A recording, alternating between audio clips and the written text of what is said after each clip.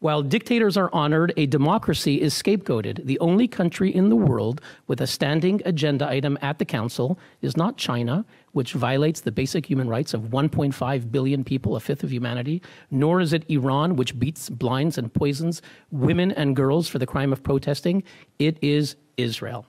From the Council's creation in 2006 to today, the Council has adopted 2 resolutions on Sudan, 3 on Venezuela, 14 on Iran, 16 on North Korea, 42 on Syria, and 103 on Israel.